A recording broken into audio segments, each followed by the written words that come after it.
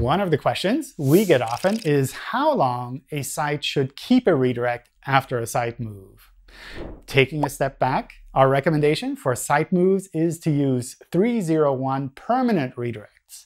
It seems that nothing's permanent in this world, so how long is permanent when it comes to redirects? At Google, we try to reprocess all pages at least every few months.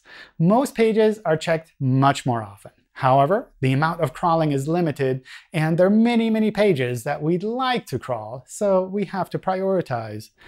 When a URL changes, our systems need to see the change in the form of a redirect for at least a few times in order to record that change. To be certain that a redirect has been seen a few times, we recommend keeping the redirect in place for at least 1 year. It's also important to update all references to the old URL.